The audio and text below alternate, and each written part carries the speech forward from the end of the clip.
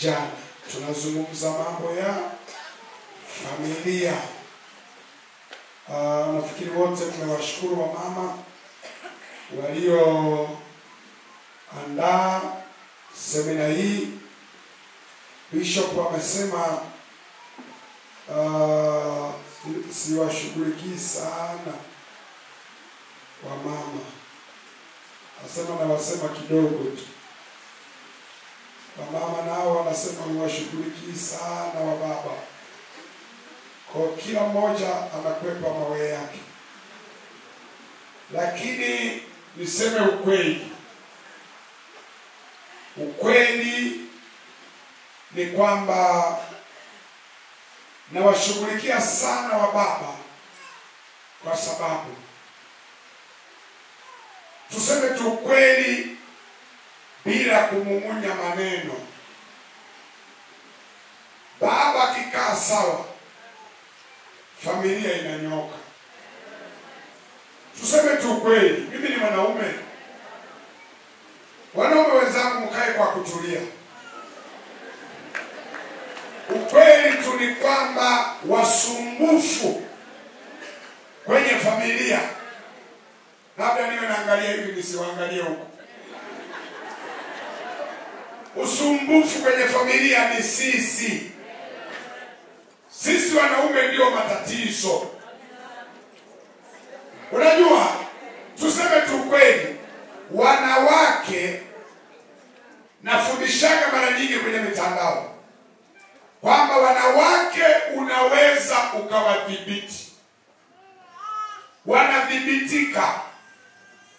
Yaani unaweza ukamcontrol mwanamke akakaa sawa.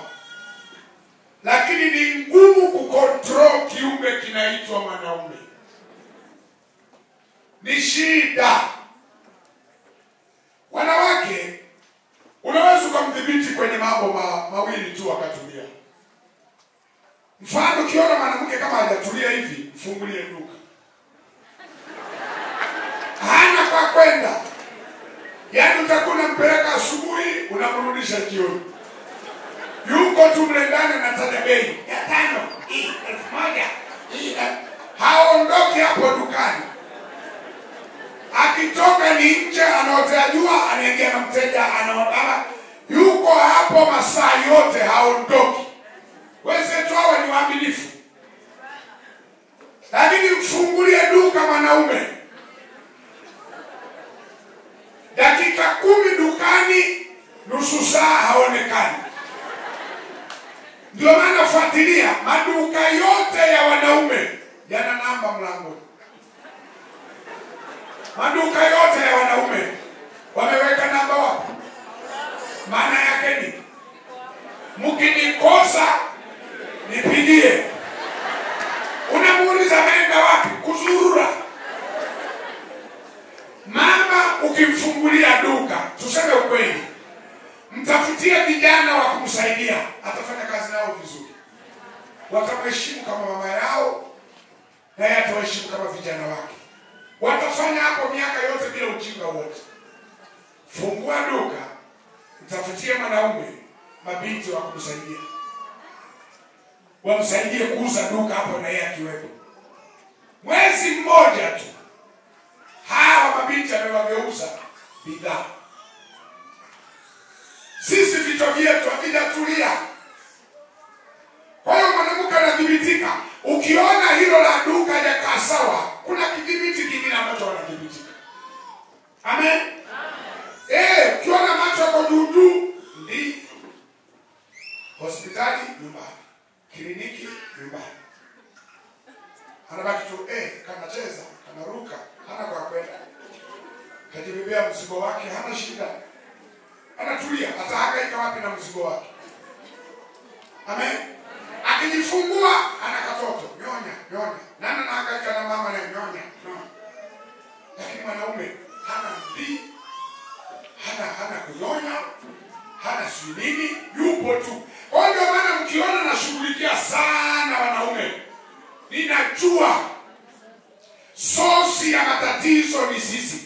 Wanaume akinyoka kama rula, familia hiyo itanyoka. Itakaa sawa. Ndio. Wanaume wanafanya ujinga, ukifanya utafiti, ni kulipiza kisasi. Ana revenge kwamba mwanaume hajatulia, anafikiri mimi ndio nakosa, anafikiri mimi usipendwi, anaamua kulipiza ujinga, lakini aliyesababisha ni mwanaume. Ndio maana ni wamama wachache waliozaa watoto nje na waume zao, lakini ni wanaume wengi walio na watoto nje. Wanaume ndio wapi? Kuna watoto wangapi?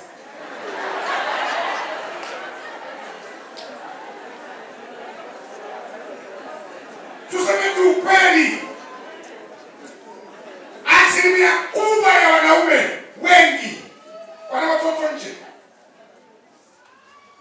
Na nikisema hivi moyoni mwao wanasema ni kweli, mimi nao watoto. Ndio maana kama kuna dhambi inatutafuna wanaume, ni kuzalisha nje alafu na wakataa watoto. Ndio maana mpaka leo wamama wanaonekana ni malaya, lakini waliozaa nao wanaonekana mstaarabu.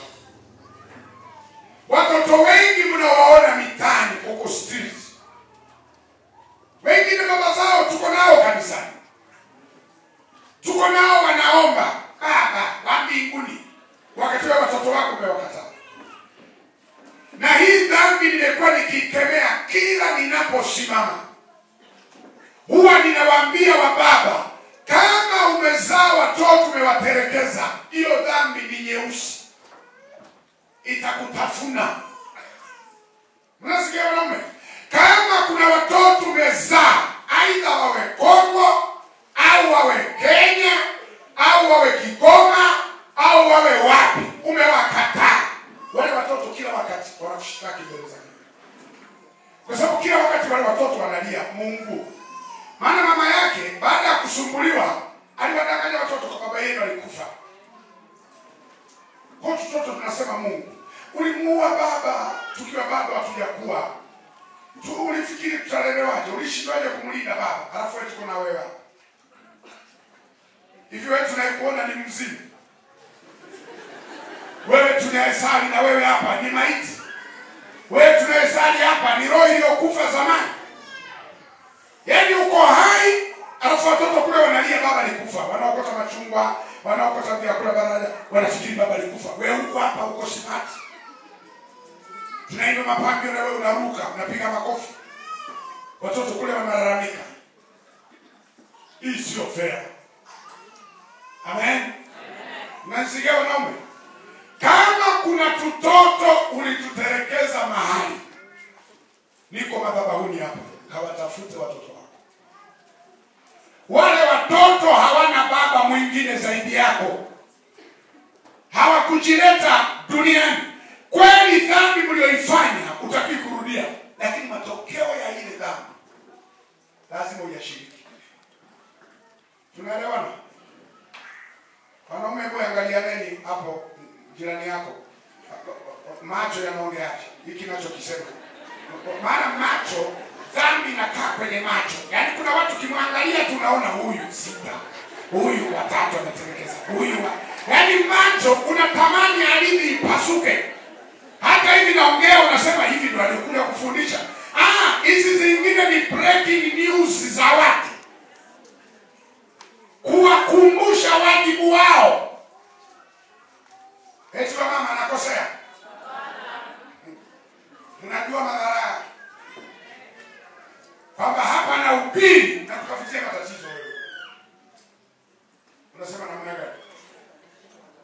Kwa mfano, sema mnarudi nyumbani, sema mume wako, sema anakuja mbele yako, sema anapiga magoti, sema anasema mke wangu naomba unisamehe, sema Yaani mahubiri ya Mgogo aliyohubiri, sema yamenigusa.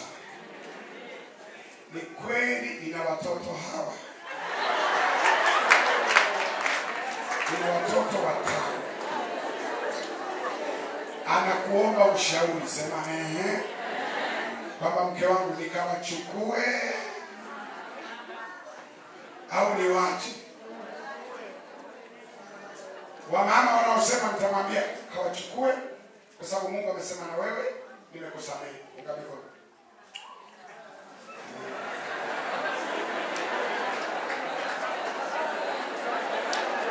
Wale wamama wanaosema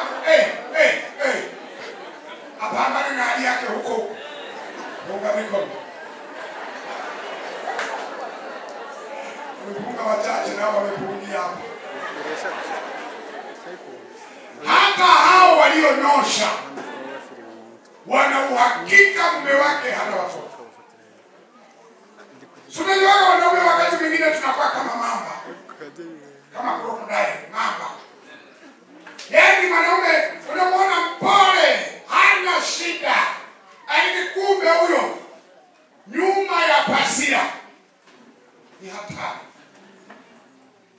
Sasa nyie ndio mkija kuambiwa mume wako watoto ni hawa. Kuna watu mtazimia.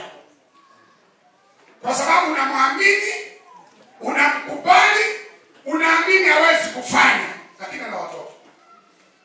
Ndio maana kama tungefunga mashine pale mlangoni, wanaume wote waliochepuka wakawa na mipango ya kando, wamewahi kusaliti ndoa zao, mashine ipige kelele. Unafikiri tungesali na wanaume wangapi hapa? Sema tu kweli, hata wanaume wenyewe mlioko huko, ungeingia huko ndani au ungesema ndani joto nasikilizia nje? Kwa sababu kuna wanaume sio tu kwamba mashine ingepiga kelele. Kuna wanaume mashine ingepiga kelele na kuzima. Yaani kwamba anayepita hapa ni too much.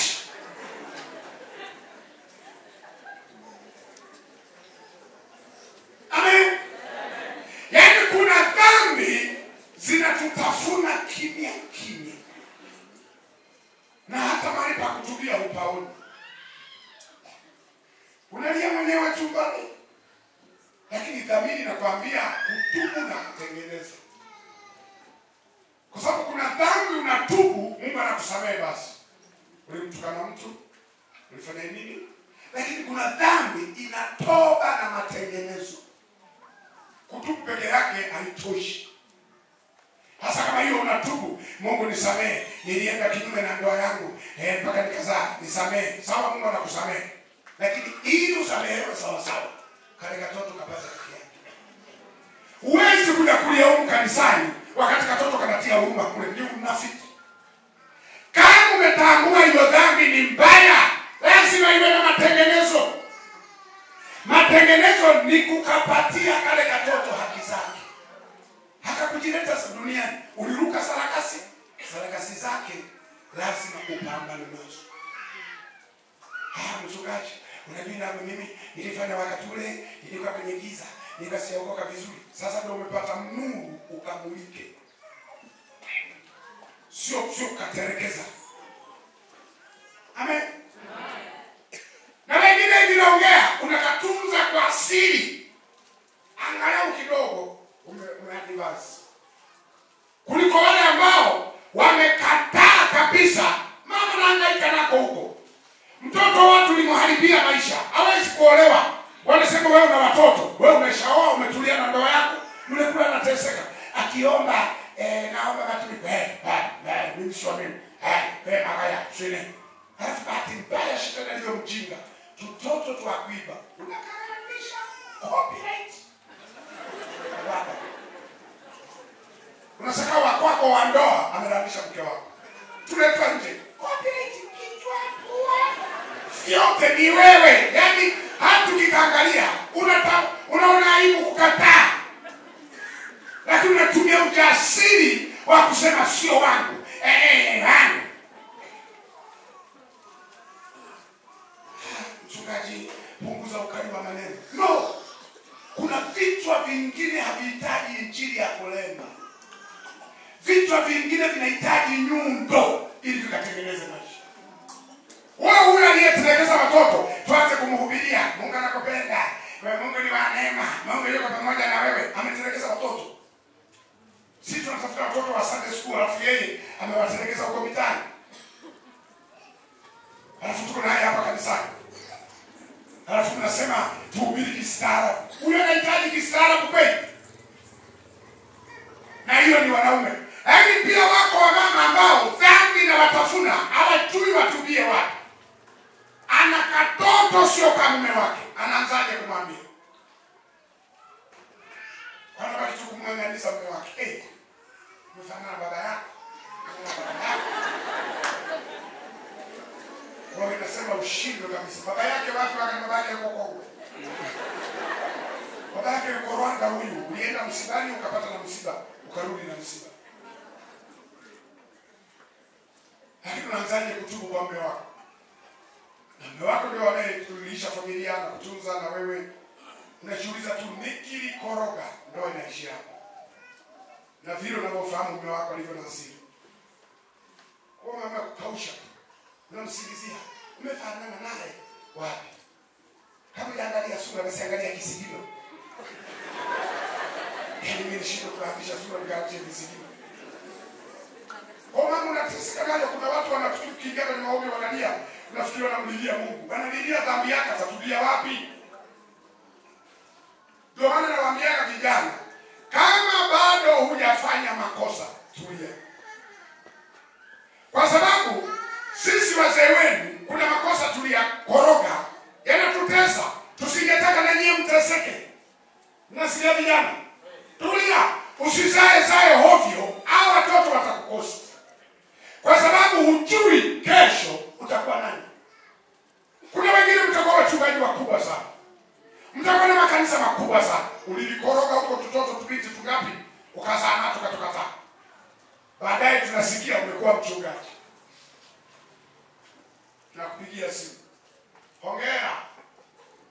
Siku hizi nasikia wito. Sawa. Unapotunza hizo kondoo, kuna zingine kondoo. Zenyewe uzitunze. Namuleta hapo kanisani. Utakuwa umeharibu sasa. Utakuwa chagua kimoja. Nimulete au unatuma hela. Na mwisho unashangaa. Mtu anapata hela lakini hamuoni matumizi yanaenda wapi. Kumbe kuna tumama tumemweka mtu kati. Tumembananisha kwenye kona. Anatuma hela kulinda huduma. Hata tunawaambia mtamleta Jumapili. Tanyang'anya maiki. Tasema Wakristo nimetunza kutunza mtoto wa mchungaji wenu. Huyu hapa. Changieni sadaka. Kuna huduma hapo tena. Zimeharibika. Kwa ndio maana nawaambia vijana, tulia.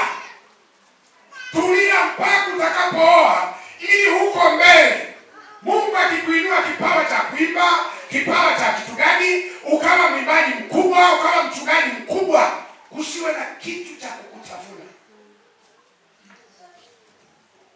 Hamwezi kunielewa leo, lakini mtanielewa baadaye. Waulizeni wachungaji waliolikoroga wanavyoteseka sasa. Kama kanamuitisha hela kila siku na hakawezi kukunyima, na kanamwambia namba ya mke wako ni nani, nimpigie, tuma hela. Zinatuma hela, zinaenda Kongo, zinaenda Rwanda. Mama anauliza, wewe ulikuwa na hela juzi? Nyumbani kulikuwa na matatizo, kwa hiyo nimewasaidia. Ndio kuna mama kanamuitisha hela kila siku. Alilikoroga. Mwanaume mmoja ilibidi aombe radhi hadharani. Akamwita mke wake, wakaenda kama pale hoteli pale tunakaa pale wanaita sado. Wakafika pale wakaagiza chakula kuku. Wamefika nusu. Mwanaume akamwambia mke wake, sijakuleta hapa hivi. Kwani kuna jambo. Kuna jambo linanitesa. Jambo gani linakutesa? Akasema hapo unavyoniona. Hivi uniulize hela napeleka wapi? Akasema hivi matumizi mbalimbali. Akasema baba, niko na dhambi na nitafuna. Leo nimeona tu nikwambie ukweli. Kama unaniacha sawa. Kama utanisamehe sawa. Lakini nimeteseka ya tosha. Akasema jambo gani? Sasa nilikutana na kabiti. Unajua wanaume sio kwamba kila mwanamke anayetembea naye anampenda. Wengine nikanyaga twende niondoke. Yaani hana mpango naye. Ni tamaa ya hapa kwa hapa. Take away. Yeye anataka tukula chakula cha take away aende. Sio kama nataka kujenga jiko. Take away ale atimize njaa aendelee na safari. Sasa akasema nikakanyaga hapo ngani. Yule binti akapata mimba. Mara moja tu mimba. Shetani anatega kama mtego. Hapo papa mimba. Kaka binti akamwambia mimba yako. Na usipotunza hii mimba na kuja hapa kwa nyumbani. Sema nimekatunza mimba yake yote mpaka kikajifungua. Nimelea katoto. Nimekapeleka shule. Na akagoma shule za kawaida. Akataka international school. Ndio unaona hela zote zinaishia huko. Nisipotoa anapiga simu. Anasema atakwambia. Alafu na mimi nakupenda wewe. Ndio mke wangu akufa na kuzikana. Na nilijua ukipata taarifa hauwezi kunisamehe. Na mimi sikutaka mimi na wewe tuachane. Ndio maana nimefanya kisiri. Lakini sasa nimefika mwisho. Nimeona sasa nafilisika. Hadi hapo mama nafikia niende na kula kuku. Kuku lija kageuka mawe. Kama akifai kwa chakula. Mama kalia hapo. Akakuta na mume wake naye analia. Sasa wanalia wote hotelini. Wako kwenye vile vichumba vya mkwaa. Wateja wanasema tuongeze, anakuta usiku naendelea. Dhambi iko hapo, wanawacha. Wakalia mama kafikiria. Akasema kwa toba hii mume wangu kwa vyote vile hatarudia. Hata nikisema namwacha na mimi umri ndio huu, nitaenda kuishi peke yangu mpaka kufa kwetu. Au na mimi nitamtafuta tena mwanaume aliyekimbia. Si bora shetani ninayemfahamu tunapangana. Kuliko kwenda kutafuta shetani pia. Sasa bora huyu katuku ameona na kwa majuto haya naamini hatarudia. Mama kamsamehe. Ingawa hakumtangazia, alirudi tu nyumbani hawaongei. Fika walikaa kama wiki, wanaume anateseka. Anatubu kila asubuhi, anatubu kila jioni. Anatubu mama ni amatu amitesi. Baba toba yake ilete majuto ndani yake. Kwa kila nisema kada. Nisema kia. Nisema unataka niondoke. Tuli. Na mwaniteseka wiki zima ndo baadaye mama kamfungua. Akasema nikusamehe kule tangu kule hoteli. Ndio maana bado niko hapa nyumbani. Ila nilitaka ujutie dhambi yako. Kwa zile usirudie. Akamsamehe. Lakini kamsamehe huko amefilisika. Kilichomfilisi dhambi. Kwa hiyo nikisema haya naisaidia familia yako ya baadaye. Huwezi kujua utakuwa nani na utakuwaje. Shetani anapokuingiza kwenye dhambi inakuwa tamu. Lakini madhara ya dhambi yanaharibu familia. Familia nyingi zinateseka. Wengine hata hivi naongea. Yawezekana wasema mchungaji amemsimulia nani? Iko na dhambi iko kimya kwetu. Hakuna mtu anayejua. Roho Mtakatifu anajua. Amen. Mnaniambia mama? Mupo? Mko tayari kuwasamehe waume zenu? Mtawasamehe kabisa wakitubu. Baba sasa kale kama mama kalipokuwa kanamsumbua akasimsumbua tena. Maana kale kama mama kalipopiga kwamba tuma hela akasema hamuna. Nampigia mke wako akasema sio tu kumpigia na kutumia credit. Umpigie uongee naye. Na hata hivi ninavyoongea yuko hapa. Na nimeweka loudspeaker. Nikupe uongee naye akakata. Kajua hii haya mambo yameshajulikana sasa. Amen. Dhambi inayotafuna mtu kimya kimya. Nazungumza mambo ya familia. Kwamba familia nyingi hazisogei, haziendelei, kinachovuruga hapo ni dhambi katikati yao. Amen. Kuna tumama napo tunaumizwa. Mwanaume anamwambia huyo mtoto nitakuja nimwambie mume wako. Hapana. Nitumie hela. Mama anaomba matumizi. Anaomba mwanaume anajiuliza, hela nampa. Mbona nikimpa nguo za thamani ananunua second hand. Nikimpa ile hela zinaenda wapi? Kumbe na yeye analipa madeni. Mwanaume huko anasema anakuja kudai mtoto wake. Ili utumiwe hela. Hii dunia ina mambo. Hii dunia ina vituko. Hii dunia ni siri ambazo kama zingewekwa hadharani, watu wanateseka. Wanateseka. Usiwaone watu barabarani saa nyingine wanaongea peke yao. Unampigia hodi, unamsalimia, usifikiri wanapenda. Wengine wameshavurugwa na maisha. Wana dhambi zinawatafuna. Wana dhambi ambazo wameharibu familia zao. Hasina raha. Halafu nikifundisha haya, mchungaji, badilisha masomo. Kwani kila siku familia tu. Yaani hakuna masomo mengine. Kusema wewe. Ano, wachungaji kila mmoja na wito wake. Tusiingiliane. Mimi nimeitwa kufundisha mambo ya familia. Wengine wameitwa kuwatabiria makubwa. Pokea gari. I receive papa. Pokea nyumba. I receive papa. Mwendelee kupokea huko. Mimi nashughulika na madogo madogo. Niwaambia hayo makubwa, wachia wahubiri wakubwa. Mimi nashughulika na tudogo. Ambapo ndito tunachoharibu familia. Biblia inasema nikamatieni mbweha wadogo. Wanaoharibu nini? Midhabibu. Kuna tudhambi tudogo ambazo tunasumbua familia. Tuingine hata hatuna vifungu. Ndio maana kuna watu wanasema, unajua mchungaji yule anahubiri asome Biblia. Wewe ulipokuwa unaenda kuzini ulisoma kifungu gani? Ulipokuwa unaenda kuzaa watoto nje ulitumia kifungu kipi? Yaani wewe ufanye dhambi bila kifungu, alafu tukuhubirie kwa kifungu. Amen. Ndio maana watu kuna mtu mmoja anasema ifundishe Bible. Fundisha Bible.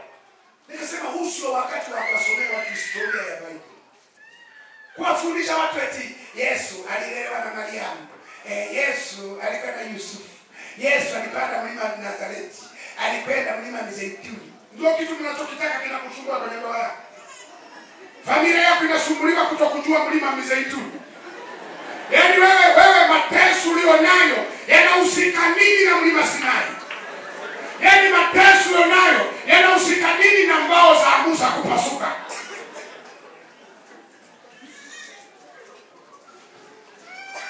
Unafikiri mbinguni tutauliza maswali ya Biblia? Kwamba kuna maswali ya Bible school hapa. Kwamba unataka kwenda mbinguni? Musa alikaa muda gani mlimani? Baada ya Musa alibadili nani? Hapa. Tunashughulika na maisha.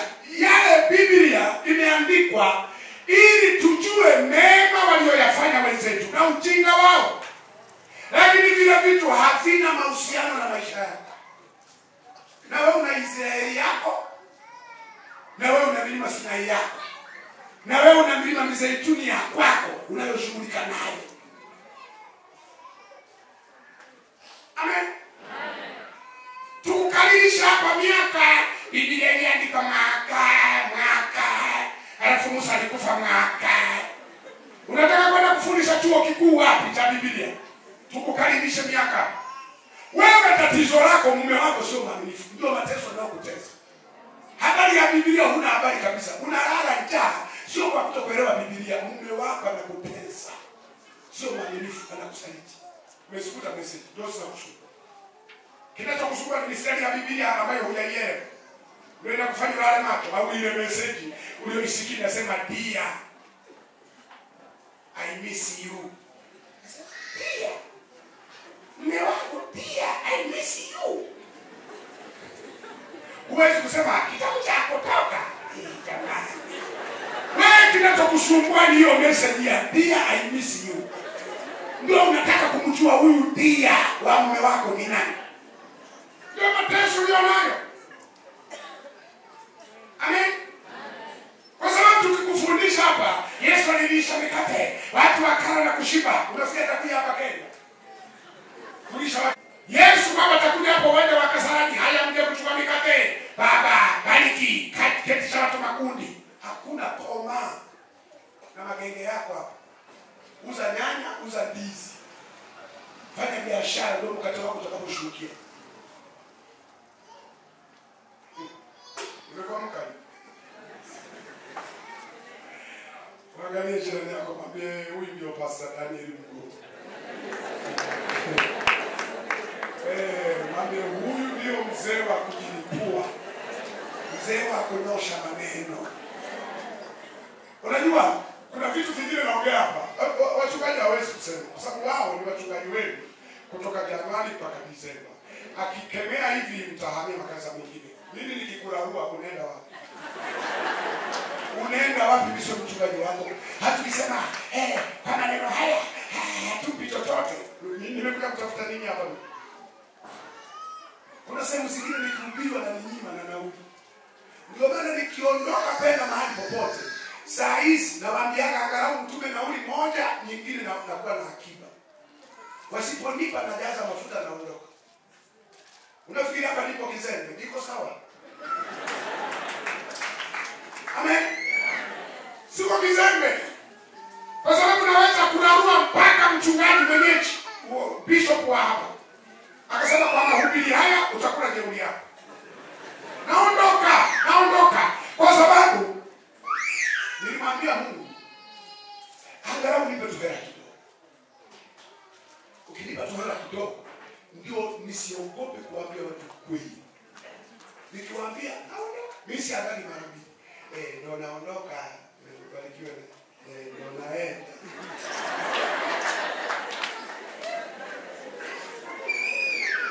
Nikiwaambia naondoka kweli. Sina shida. Kuna watu mtandaoni huko wananiambiaga kwa mahubiri yako hatuwezi kukupa sadaka. Naambia mtayapata tu na hata msipotuma sadaka, haya mawe yatawafuata kwenye siku zenu. Ndio.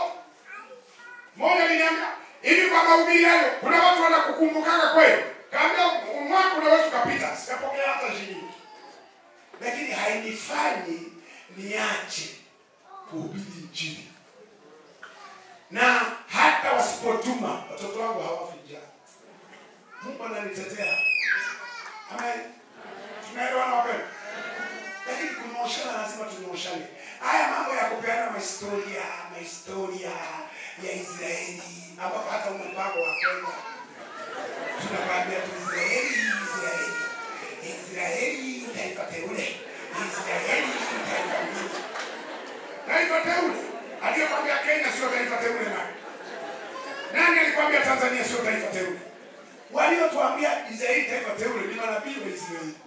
Ndio wametukadirisha. Usipoibariki Israeli utalaaniwa. Kwani usipoibariki Tanzania ndio utakasa. Lazima manabii wa Tanzania tutetee taifa letu. Na manabii wa Kenya watetee taifa lao. Manabii wa Rwanda watetee taifa lao. Manabii wa Marekani watetee taifa lao. Kila mmoja atakula mahali alipopeleka mboga. Wewe unapeleka mboga Israeli, alafu hapo unategemea ugali utaliwa nani? Kuna mtu unashangaa nachukua nafunga siku 10, kufanyaje? Kuombea Israeli. Nchi yako umefunga siku ngapi? Umefunga siku ngapi kuombea Rwanda? Umefunga siku ngapi kuombea Kenya? Yaani unasahau mahali unapoishi, unawapambania wengine. Mjinga wa kiwango cha lami. Ni sawa na hao ambao yaani yuko tayari kuandamana barabarani, anampambania mbunge, anampambania sijui nani. Unapambania familia za watu, unaenda kupigwa mabomu, unapigwa nini, unavunjwa miguu. Yule aliyekuwa anampambania watoto wake wako Marekani, watoto wake wako Uingereza. Wewe watoto wako wanaruka matatu hapa. Alafu na wewe unaenda kuchoma moto. Unaenda kufanya nini? Nawaambia watu, wewe ni mbunge wa familia yako. Ni senator wa familia yako. Familia yako kwanza, wengine baadaye. Mimi niko tayari kufa kwa ajili ya nani? Maana siasa fulani niko tayari kufa. Kafe kama leo utafufuka siku ya 3 kafe. Kinga kabisa. Yaani unaanza baada ya kupambania familia yako, unaenda kupambania familia za watu. Unafikiri wakichaguliwa watakuja hata kusalimia, wanakufungia vyoo vya tinted. Ananipita. Nilipambana sana, ndio kupambana. Subiri tena ukaenda uchaguzi mwingine wakakufia tu.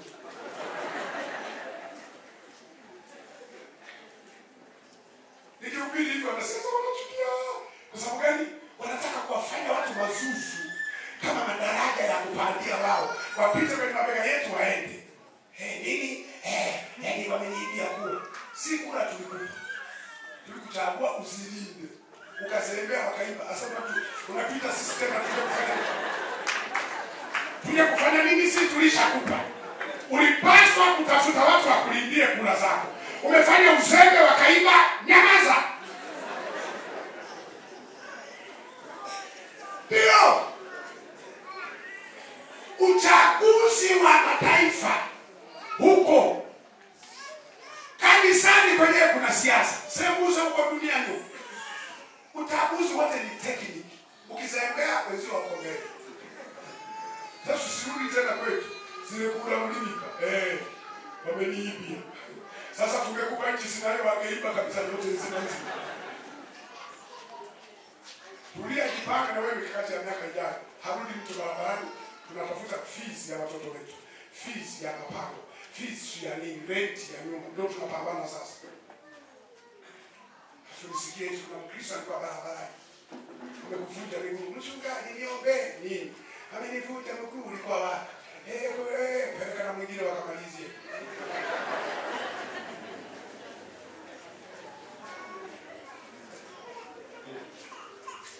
Okay, ngoja nirudi.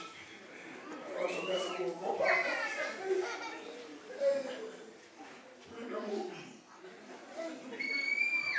Haya, narudi nakuwa mpole. Mwambie jirani yako anarudi sasa nakuwa mpole. Nipigie makofi basi kwa hili. Kwa hiyo asubuhi tulikuwa tunafundishana. Nilikuwa yote haya nilikuwa najibu swali la Bishop kwamba nawalemea wanaume. Kwa hiyo mmeona sababu ya kuwalemea wanaume. Hawa wakinyoka na sisi wamama tunanyoka. Si ndio mama? Mume wako kikaa vizuri unaweza kusumbua kweli? Unaweza kuwa na stress. Kwa sababu kwanza wewe ukishazaa watoto wawili umekuwa skeleton. Hakuna anayehangaika na wewe. Amen. Lakini sisi tunachukua muda kuzaa. Amen. Kwa hiyo asubuhi tulikuwa tunauliza kwa nini familia nyingi watu wanateseka? Kwa nini familia nyingi hazina amani? Kwa nini familia nyingi ni vita kila kunapokucha? Mpaka watu wanafika mahali wanasema, nafikiri mume niliye naye sio Mungu aliyenipa. Nafikiri mke niliye naye sio Mungu aliyenipa. Nafikiri watoto hawa ni ajali tu. Yaani kila mmoja anaona kabisa kama nikosea, kama mtu aliye naye sio sahihi. Kuna mtu mmoja niambia mchungaji niombe, Mungu anipe sasa wa kwake, anipe Mungu. Nikamwambia aliyempa Adamu mke ni nani? Aliyempa Adamu mke ni nani? Si ni Mungu. Lakini kiliumana akikuumana. Yeye usifikirie hata mke angeshuka hivi juu. Umpokee. Kitaumana. Kuna watu wengine wanasema mimi sio malaika. Hivi unawafahamu malaika wewe? Unajua kuna watu wanafikiri malaika ndio watakatifu, hawana matatizo kabisa. Unasoma Biblia? Shetani alikuwa kabila mdogo. Alafu akafanya kikaumana. Ndio maana nawaambia watu, ukisema ili kanisa lina migogoro, tafuteni jinsi ya kuitatua. Hakuna kanisa duniani halina migogoro. Kwa sababu hata hilo kanisa la Mungu mwenyewe askofu mkuu kulitokea migogoro. Kuna kwaya iliondoka yote. Na kwaya master ambaye alikuwa nani? Shetani Lucifer. Hawa mapepo mnaosema toka pepo, toka pepo, walikuwa waimbaji kwenye kanisa la askofu mkuu. Mungu Baba na Yesu akiwa mchungaji. Roho Mtakatifu akiwa bikoni na shemasi. Na wazee 24 na malaika. Aliondoka na therufu ngapi? Akaondoka nani? Sasa kama mbinguni walifukuzana, sisi tunaokula mahindi ya kuchoma barabara.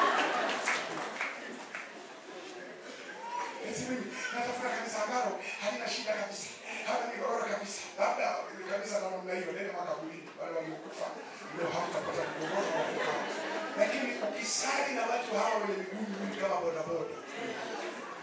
Migogoro ni lazima. Mtaanzia kinanda, mtaanzia miksa, mtaanzia vyeo, mtaanzia ramani ya jengo, mtaanzia mapango, mtaanzia vyeo. Pambana tu kusuluhisha mkae sawa. Amen. Angalia jirani yako mwambie mweza usikimbie. Tutasuluhisha tatizo letu. Tutasonga mbele. Bwana Yesu asifiwe. Sasa wewe unaanza kusema inawezekana Wakristo hao ndio nao sio Mungu aliyenipa, walituma na shetani. Sasa Mungu wale walioleta vurugu kule walituma nani? Mungu. Mimi sio malaika, na malaika waliasi.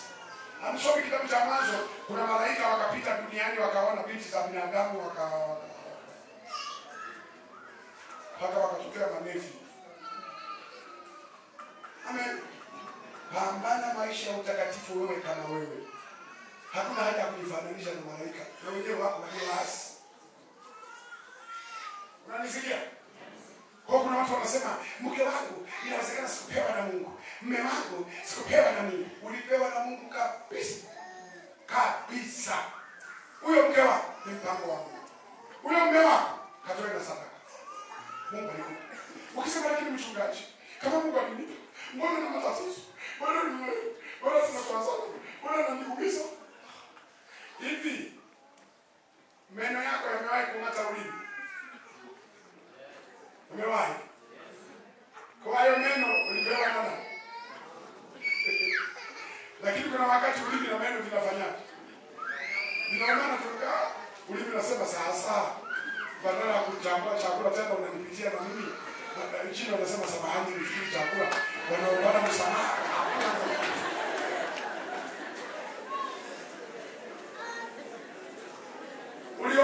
Uliwahi kuona ulimi unaomba kuchomoka?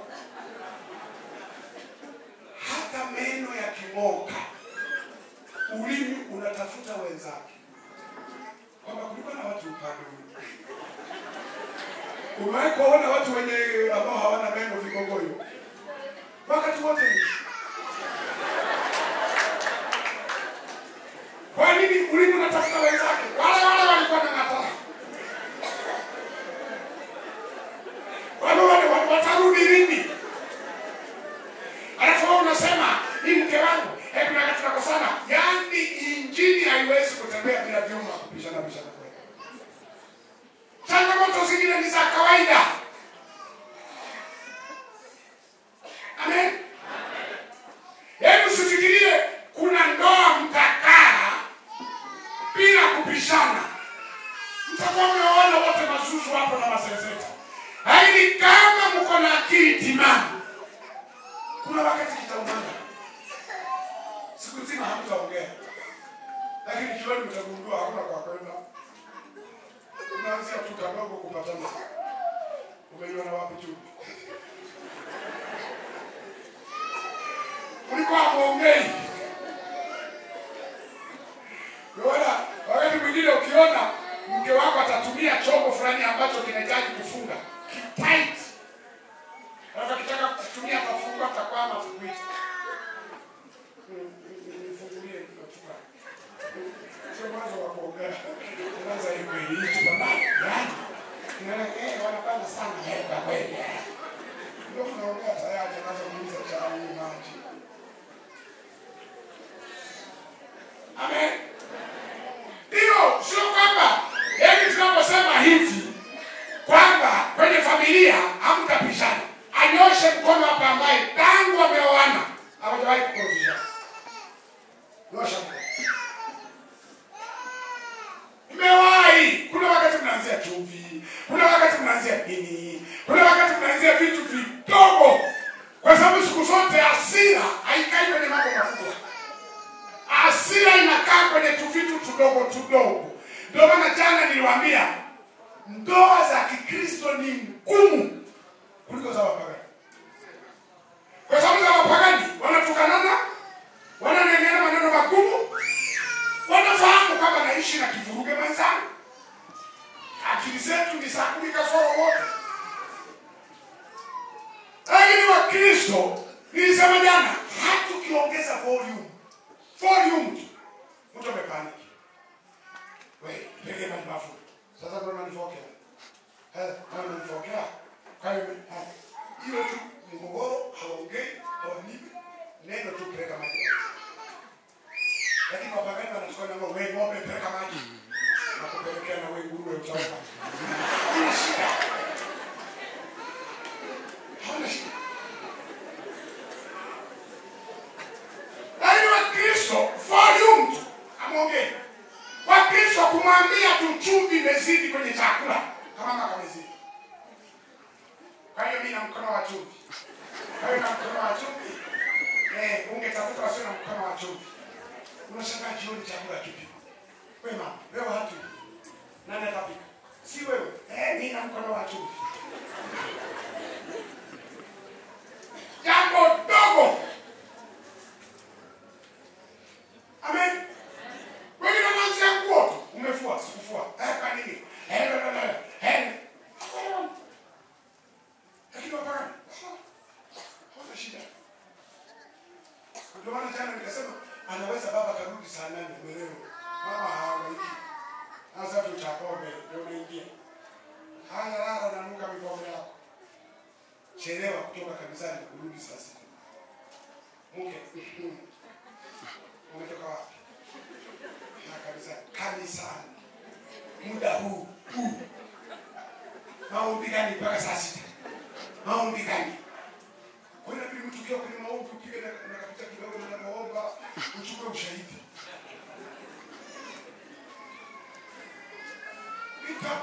Unaona watu wengi wanapoteseka kutoa matangazo. Inabidi atumie polite language. Lugha ya upole. Utafikia nataka kuomba pesa au mke mwingine. Kuna matangazo maendeleo ya kanisa. Wapendwa, tutakuwa na semina. Kwa hiyo naomba wapendwa, tujitoe. Utasikia hajahamasisha vizuri. Atafute mtaalamu. Kazi ya Mungu. Sasa kwa nini watu wengi familia zao zinateseka? Tulisema tusome kitabu cha Mwanzo, maana ambacho ndo tunaenda nacho. Kitabu cha Mwanzo mlango wa kwanza, mstari wa 26.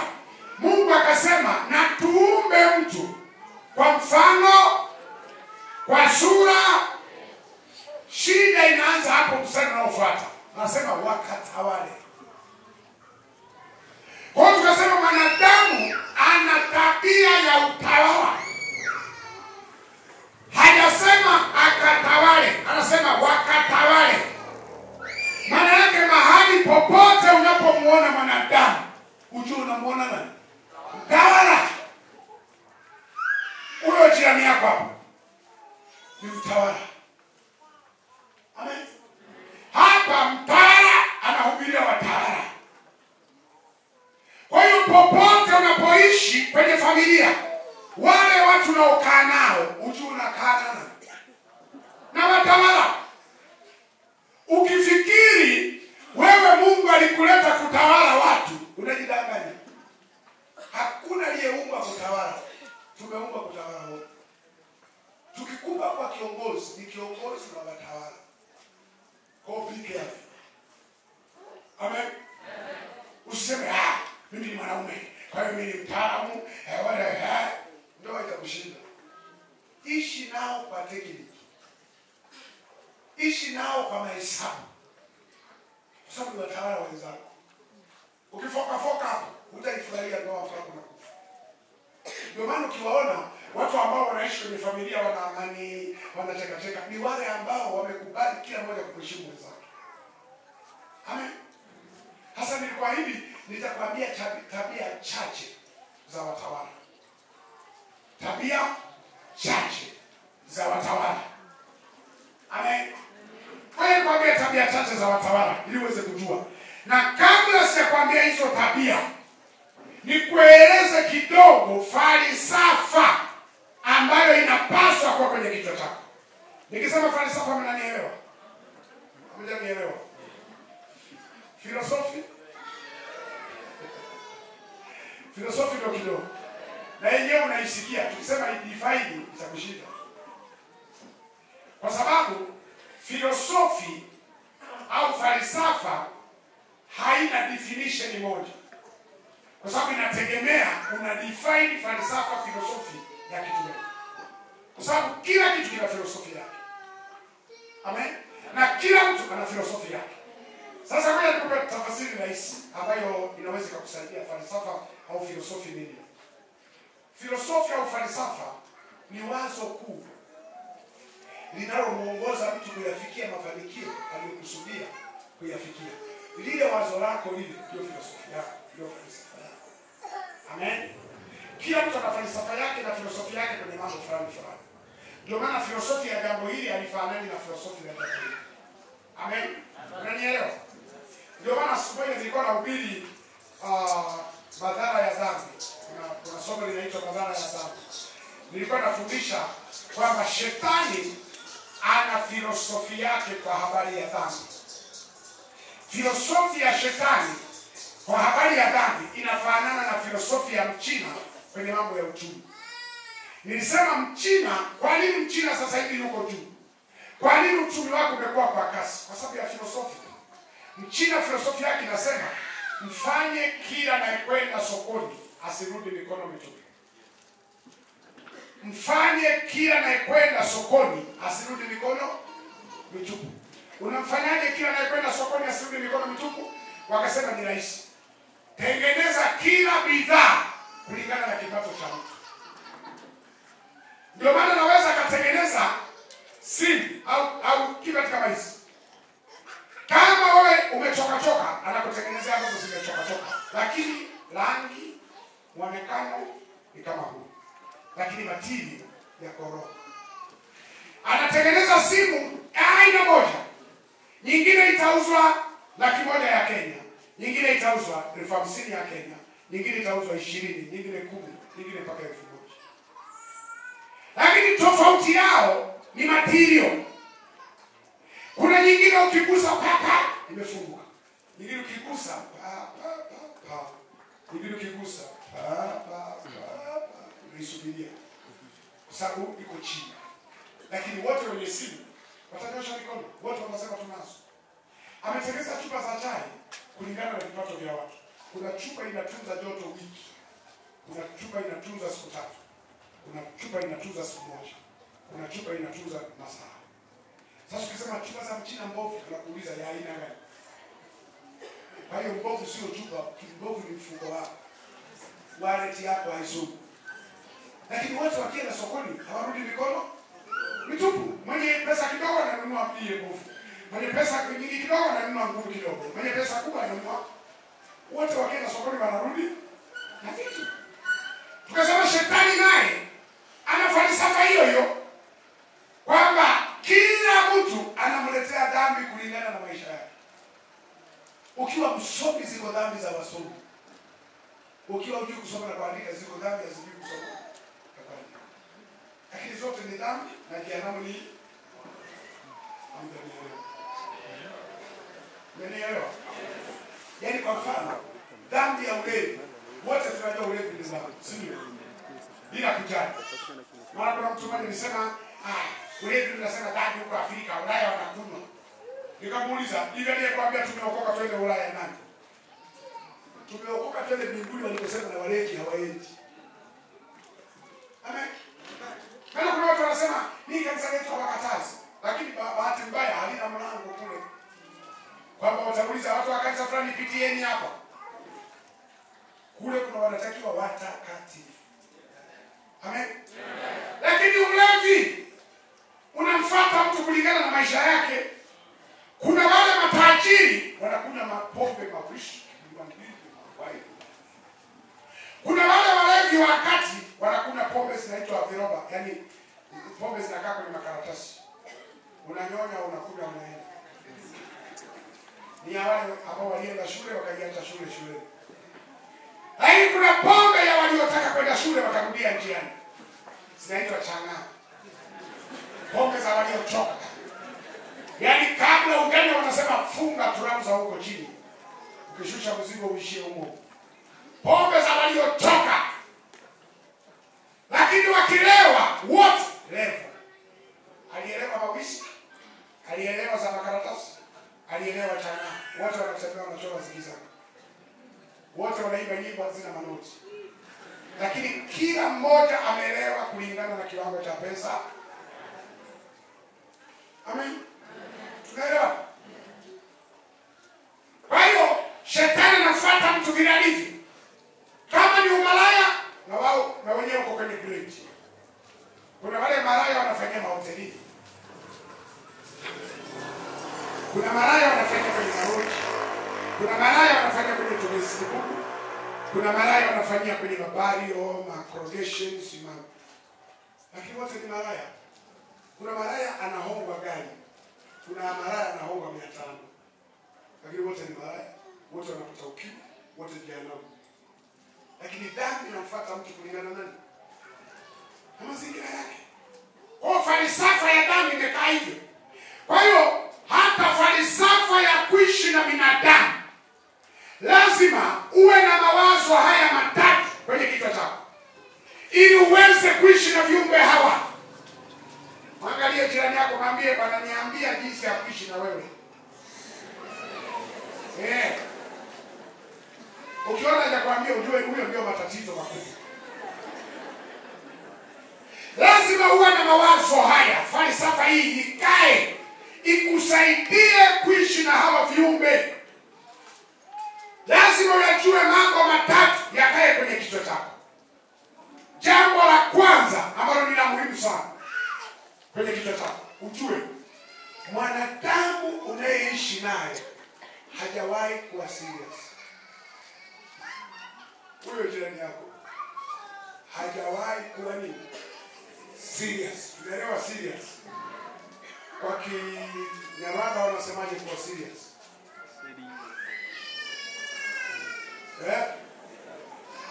Goyo.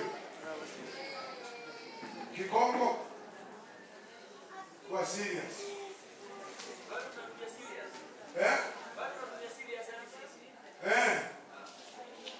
Mwanadamu hajawahi kuwa nini? Serious. Yaani wewe jirani yako hapo. Ndio maana unajua kinachokutesa na kukusumbua ni kitu gani? Wewe uko serious katikati ya watu ambao hawako. Watakutesa. Umeolewa na mume ambaye hayuko serious, wewe uko serious. Umeoa mke ambaye hayuko serious, wewe uko serious. Umezaa watoto ambao hawako serious, wewe uko serious. Umebaki peke yako, unateseka. Unasema mchungaji unamaanisha nini kwamba naishi na watu hawako serious? Yes. Binadamu hawajawahi kuwa serious. Ukiwa serious utabaki peke yako na unateseka.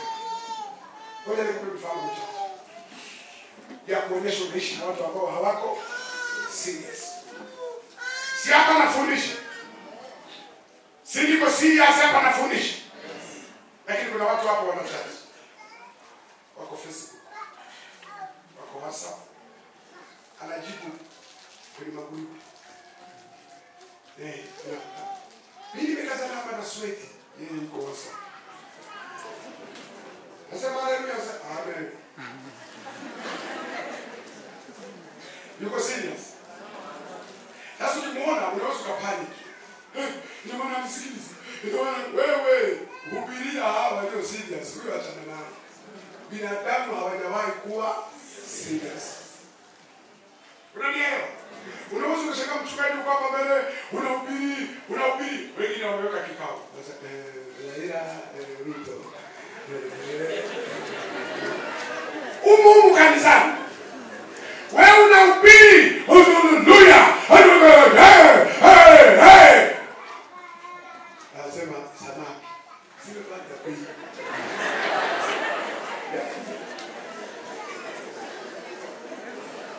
Mimi nasema sio samaki tu, na tikiti. Watabero. Zimeanza kwa bidii. Mimi nimeandika watu. Chini yake kuna kibanda hapo. Kinauza vizuri. Wewe tunasema amen. Amen.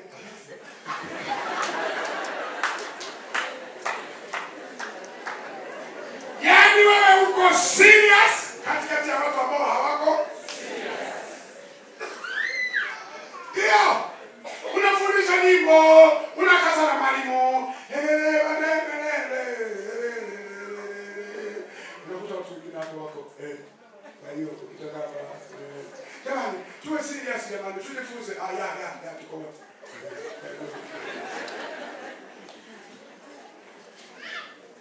Wanadamu hawajawahi kuwa serious. Unawahi kuona vijana hivi, nani anayepiga keyboard hapa? Namsikiaga. Wewe ndio unayepiga keyboard. Unaniona kama ukanywa soda. Piga vizuri sana. Kanywa soda. Keyboard yangu. Anapiga keyboard kinaona. Umeshangaa kwa kuna kazi gani? Lakini kitu tunachokifanya ni kikubwa mno. Kikubwa mno, yaani ni utaalamu ambao Mungu amekupa. Shikilia. Mungu atakuinua kupitia hiyo. Haleluya. Kwa hiyo unapiga muziki, vijana hapa, kuna rafiki yangu mmoja ametoka. Wanaimba hapa, kuna mabinti hapo wanaona madada hapo mama wanaimba. Unataka mtu mwingine. Ndio kwanza naangalia viatu vyake. Vijana wanakuja mpaka pale alipokaa. Wow. Yaani wewe unaimba, unatoa majasho hapa. Haleluya. Hata kuitikia.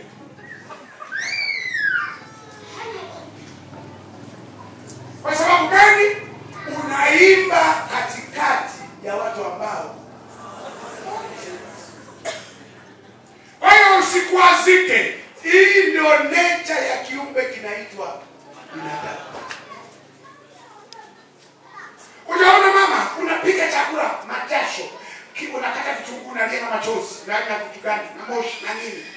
Unampelekea mtu chakula, naambia chakula tayari. Yuko na chakula. Okay. Ungetegemea kichangamkie kwa sababu umekiandaa kwa jasho. Umekiandaa kwa machozi, umekiandaa kwa nini? Ungetegemea sasa chakula tayari. Sasa. Kaa tu hapo kwenye sofa. Baba Isaya, nakusikia. Chakula tayari. Haya. Yupo. Ugali unapoa. Nakuja.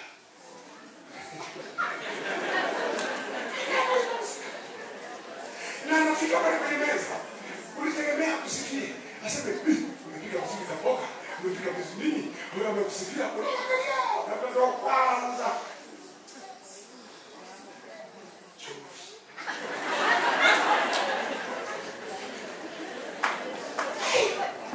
Unajiuliza, imezidi au imepungua? Na shukrani hata. Yaani yuko tayari awashukuru watu wa hoteli. Watu wa mama mboga. Watu si wanani hao wanaopika huko kwenye vibanda. Lakini sio mke wake. Anafika hapo, ananawa, nikokosoa, anakula, anamaliza. Anaondoka, hakuna cha safi kwa chakula. Mwangalia. Unajaribu kusema basi nikukumbushe kisaikolojia. Mimi chakula cha leo. Hivyo. Anaenda. Uone kabisa baba, unakuapilisha.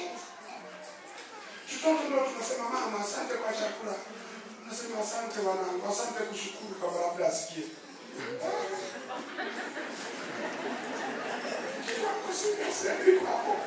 Unajaribu kusema hivi, nafanyaje hivi? Ndio kwanza anakosoa kimechelewa. Hicho chakula mnapika mawe, mnapika unajiuliza, anataka mimi nigeuke niwe sufuria? Yaani hana shukrani kabisa. Lakini ndio mume wako wakufa na kuzikata. Na inavunja moyo kwa sababu hujui lini utaachana naye. Mpaka kufa. Wachungaji hao ndio tunasisitiza, usiache mume wako. Sasa kile jamani nilimjua kwa haramu na ishi. Hana shukrani, hana appreciate. Hajawahi kuwa serious. Unamfulia nguo, anapita kwenye baridi kuanika. Hii umetikita sana. Hii hujatikita kabisa. Una ndugu zako ambao unakusanya nguo zako. Unasema ni wapi? Siwasaidie kuvaa. Utasikia Hawezi ndio kushinda. Unachoka nazo. Ukiwaletea mpya, unatupa sisi zinachuja haraka. Kwa nini usitupe ulizo za kwako? Ukiwapa za kwao, anadharau. Ukiwapa mpya, umetununulia chakavu. Nini ambazo zinaki. Hawa ni shukrani hata. Mwae kumtumia mtu pesa anasema mbona hujatuma na ya kutolea. Yaani yeye unamsaidia. Alikuwa hakudai, unaamua tumpe kama msaada. Hashukuru hela, anakushangaa ungeongeza za kukata safari kwa. Sasa ndio unamtumia hata aseme asante. Unasema asema nilikuwa nataka nikwambie kwamba hela imefika. Yaani mtumie hela, umpigie tena wewe. Hado viumbe. Unajikakamua, unanunua nyama, umeletea mama. Nimeleta mboga. Hata kushukuru, unaangalia. Ulimwambia muuzaji kwamba tumefunga mbwa. Nasema gani? Mifupa. Yaani hawezi kushukuru, anakaa kwa mifupa. Siku nyingine mwanangu nakoma, unasema sasa nitajitahidi na ninunua steak. Hata kama ni gharama, labda kiume kile kitanishukuru. Unampelekea nyama steak. Anaangalia, anasema supu za hivi haziwagi nzuri. Supu inatakiwa uwe na mifupa. Unafaraje? Unazira kuleta. Unamnunulia surprise. My wife, hey, surprise. Nini? Kitenge. Ya maua. Anasema kipo kile cha mama Bishop ndio kinani. Anyway, anasema zawadi ya Katalini. Tupia kwa sofa na ndio nashika. Unataka kuokote kwa mtu. Roho yangu mikononi mwako naiweka. Itunze kwa sababu huyu kiumbe atanifanya niache kuleta zawadi.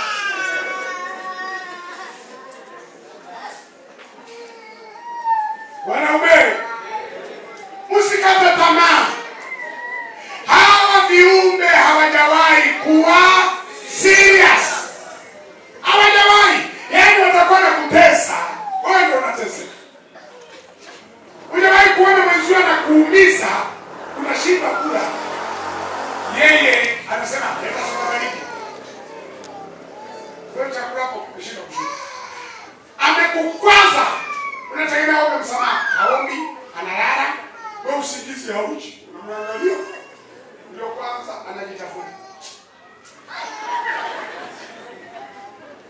Yeye usingizi unakuja hapa na koroma. Hapo ni mwangalia kama sisi ni mwagibaji. Akiamka anakuchungulia anasema leo hauna usingizi.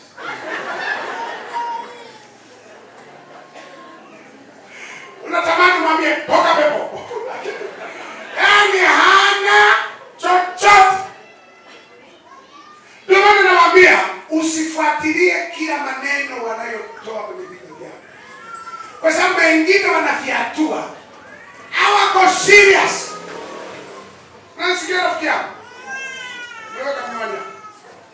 Unasikia?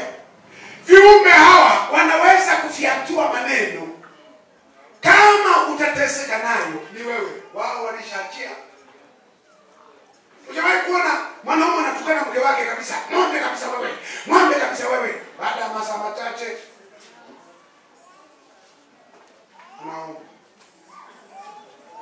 anaomba maombi. Kwani mnatafsiri vizuri? Anaomba. Wakati anakuambia ng'ombe, mbuzi, sijui that's what it is. Unaiomba ng'ombe. Ndio ujue hawa jamaa hawana serious hata siku moja. Anaweza katukana mtoto wake, wewe mtoto mjinga kabisa, huna akili. Baadaye anasema, "Joni, jo. Kanunue sukari, mafuta."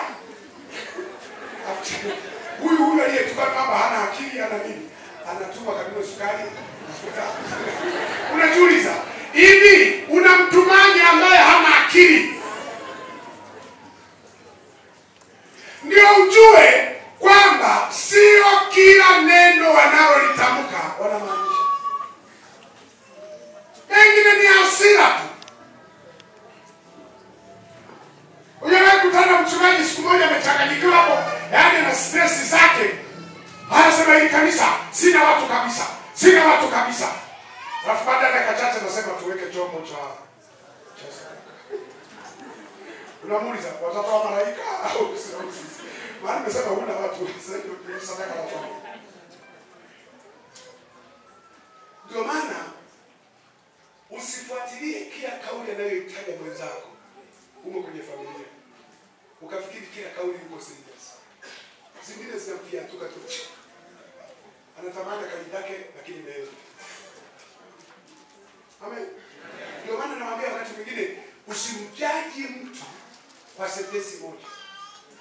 Usimjaji mtu kwa kauli moja. Usimjaji mtu kwa sababu ya maneno aliyosema wakati huo. Anaweza tamka from nowhere. Alafu na yeye baadaye akawa anamtesa. Nitamkaje pale? Nitamkaje pale? Na wewe umelishikilia tu hilo hilo. Yaani, mimi ndio wako niambia. Mimi ndio wako niambia. Mimi ndio nilimwonyesha Kenya. Nilimtoa Mekoko. Nilimtoa Rwanda. Alifikia kwangu. Ndio wako niambia hivi. Unatesa kama yo. Mwezi ulifia tu kafiu. Hana. Kesho anakupigia simu anasema, "Unaweza kuniazima 20,000?" Sasa huyo aliye mwazime. Yale maneno yalifiatuka, binadamu hayuko serious. Mama ni jirani yako mwambie, "Uko serious wewe?" Ili ujue kwamba binadamu hayuko serious. Na hapo pekao anakusalimia. Kama amekaa amekusalimia. Si akajifikia tu pete. Hivi anahisi amekaa karibu na mti. Usamehe. Amen. Mwambie usamehe hujanisalimia. Mwambie hata kutoka hapa nikupemia.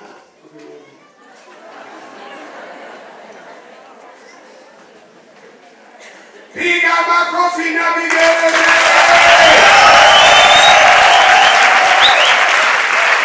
Hivi mnanielewa lakini watu wa Mungu?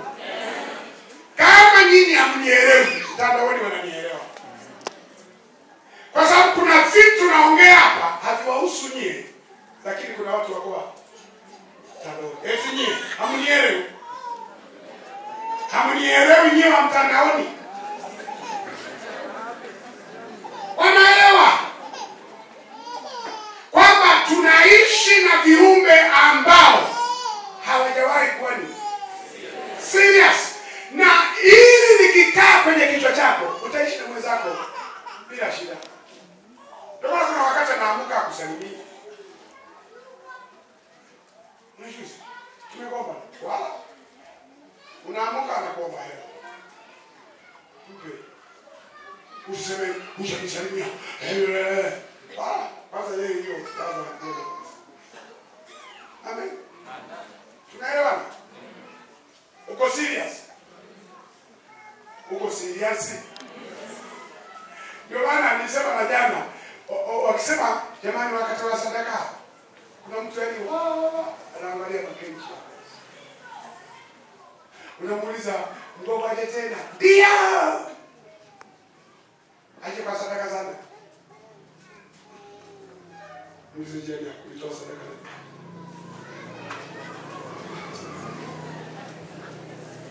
Uko serious kweli? Uko serious? Ndio.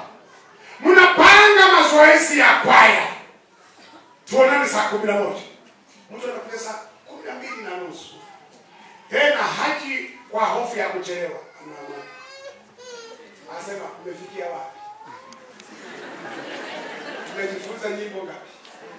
Unasema wewe umechelewa. Sasa nimefanyaje? Mshukuru nimekuja. kuja.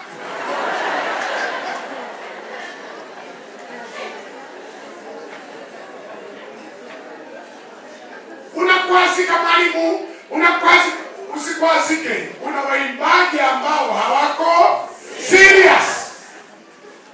Unasema nimechelewa. Unafikiri mimi nakula kwaya? Nakula kwaya. Unamuuliza, kwa hiyo sisi tuliowahi tunakula kwaya? Hayuko serious. Umewahi kumwona mtu amekukopa kitu alafu hakulipi? Sio kwamba hana hela. Anazo tu. Vinatolewa vitu kanisani, vinapigwa mnada. Huyu naye mdai yuko karibu hapa. Anasema 10,000. Wewe kuna mdai 5,000. Unafikiri anakopa, unakuta rafiki yako kwenye kochi. Unatamani unyang'anye chukue yako.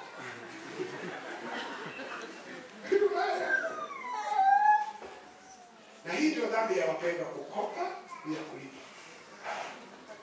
Angalia sura ya jirani yako, haijakaa kimadeni hiyo. Kwa sababu wapendwa kwa madeni. Bwana, Biblia inasema Yesu ametulipia deni ya dhambi. Hilo la vitenge kalipe. Ya dhambi tumelipiwa. Tumelipiwa deni la dhambi. La vitenge kalipe. Useme deni langu na mwachia Yesu. La dhambi tumwachia Yesu katulipia msalabani. La vitenge kalipe wewe. Na sukari kalipe. Unafanya sisi wengine sasa tunashinda kukopeshwa kwa sababu mtu mtaji unaisha. Ule anakuja tena mapendo, anakuja na misamiati. Maneno matamu. Hallelujah. Mungu wa Elia amekubariki. Nasiona baraka. Na mimi nasiona sio kwenye begi lako, leta. Unakopa vitenge. Amen. Na hili ujue wapendwa wako serious. Kitenge alichokopa alipeleka kwa fundi. Pesa za fundi akamulipa. Wewe aliyekopa hajalipa. Sio kiburi. Ulipata wapi ya fundi wakati ya mwenye duka hujapata? Uko serious kweli? Muulize yule mama aliyevaa gauni la kitenge, ulilipia? Au unadai? Wewe muulize tu kwa upendo, tumwambie dada mpendwa katika Bwana, na kuuliza kwa upendo tu, hilo gauni ulilipia? Au kitenge unadaiwa? Ulishonaje? Na wengine wa mama wako hapa wanakopesha vitenge. Hivi naongea unasema yes mchungaji. Hapo. Tena wengine wako hapa anakuchungulia na kukuchungulia kama hiyo jiwe limefika, halijafika. Mama, watakuletea hela zako katika jina la Yesu. Maana uliwaamini, uliwakopesha. Usimwangushe mwenzako, ndio biashara yake. Analipa renti kwa vitenge. Anasomesha watoto kwa vitenge. Wewe unaenda kuchukua kitenge cha mpendwa, unasema mpendwa, tuko wote, Wengine ndio mnahama na maduka. Mahali ulipokopa, usihame duka. Mwambie nakumbuka deni lako, ila nimekuja kununua sukari. Nakumbuka deni lako, nimekuja kununua sukari. Unahama.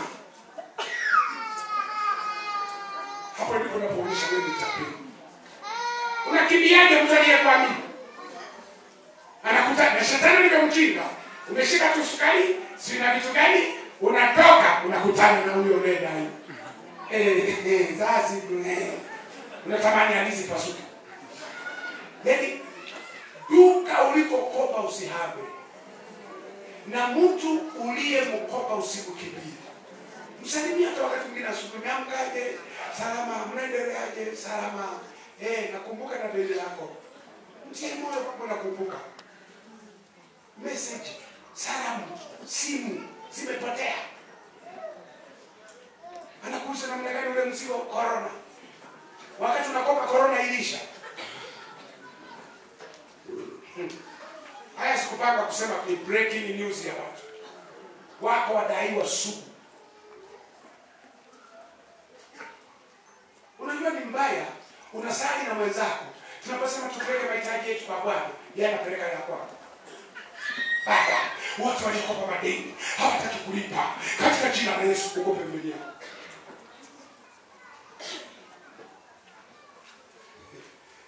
Mwambie jirani yako, ukiona anabadilika rangi, mwambie kalipe. Mwambie kalipe madeni ya watu. Amen. Wanao ni uwizi wa kiaina. Unamwibia mtu huku mnacheka.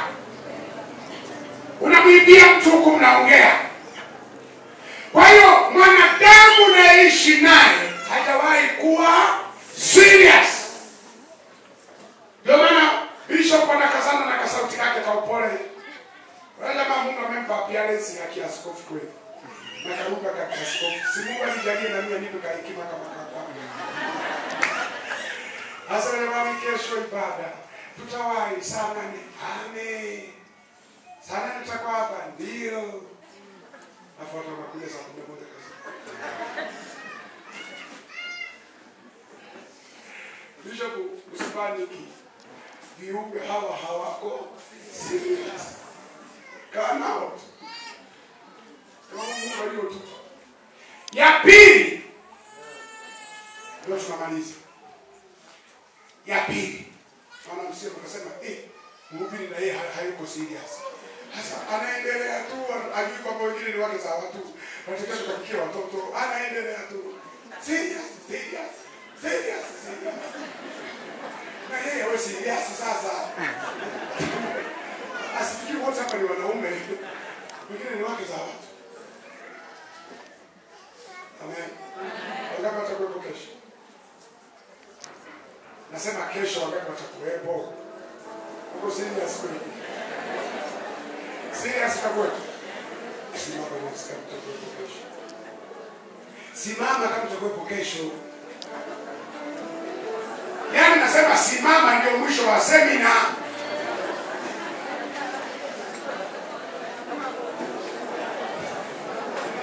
Mlitaka tuendelee? Hatulali hapa. Kesho tena tuko hapa.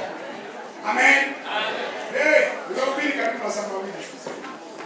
Wewe na watosha. Bwana Yesu asifiwe. Twasema asante. Twasema asante. Twasema asante. Ewe Mungu wangu. Hakuna Mungu kama wewe. Hakuna Mungu kama wewe. Hakuna Mungu kama wewe. Ewe Mungu wangu. Hebu mshike mkono jirani yako wa kushoto na kulia. Tunafundisha mambo ya familia. Na sisi ni familia. Hata kama tunaishi nyumba tofauti lakini sisi ni familia. Na kwa sababu sisi ni familia, tunapaswa kuwa na maombi ya kuombeana. Muombee jirani yako kwa upendo kabisa, kwa sababu sisi ni familia. Ombea familia yake ili iwe na amani. Ombea shughuli zake anazofanya, kazi ya mikono yake. Ombea watoto, ombea mume, mke kama naona mmekana jinsi ya aina gani. Ombea kama ni kijana maisha yake na future yake. Omba kwa ajili yake. Lakini tulisema tutafanya maombi na maombezi. Ombea na afya yake pia. Mungu aendelee kumbariki na kumponya. Mungu aendelee kumuonekania. Kama kuna mikosi, kuna nguvu za giza, viachie katika jina la Yesu. Muombee katika ulimwengu wa roho, Mungu amfungue. Na wengine mko mtandaoni huko, tunawaombea. Tunaombea neema. Tunaombea familia zenu zikae kwa amani. Tunajua wengine mnateseka. Tunajua wengine mko kwenye tabu. Tunajua wengine mpaka mnawaza kudivorce. Mnawaza kuondoka kwenye hizo familia.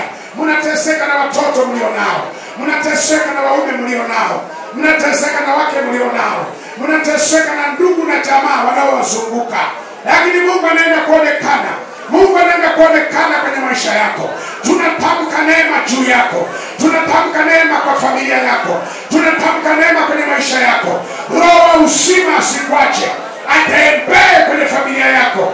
Alete amani kwenye nyumba yako. Alete amani kwenye maisha yako. Tunajua amani imetoweka. Tunajua hamuna amani kwenye familia. Mnaumizana kila wakati. Ni mateso kila wakati. Lakini Jehova aliyekuleta mahali hapa akaiponye nyumba yako, akaiponye ndoa yako, akaponye maisha yenu, yakawe mapya kuanzia sasa. Neema ya Jehova itembee ndani yenu katika jina la Yesu. Roho ya mafarakano, roho ya ugomvi, roho ya kutokuelewana, kwa jina la Yesu iachie ndoa yako, iachie nyumba yako, iachie familia yako. Amani tokayo juu iwe juu ya ndoa yenu sasa. Amani ya Jehova iwe pamoja nanyi. Maelewano yatokee ndani yenu katika jina la Yesu. Ninakaa kinyume kabisa na kila roho ya mateso, roho ya magonjwa katika jina la Yesu. Magonjwa yote yakaachie.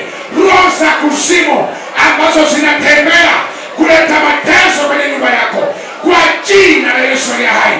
Mizimu ya kila namna haina nafasi ya kukusumbua kwanza leo. Tunaweka wingo wa moto, wingo wa moto kakuzingile, wingo wa moto kae pamoja na wewe. Malaika wa zamu wakapande na kushuka, wakikulinda na nguvu za giza, nguvu za mapepo, nguvu za majini, kwa jina la Yesu. Majini hayana nafasi, mapepo hayana nafasi, kwa damu ya Yesu.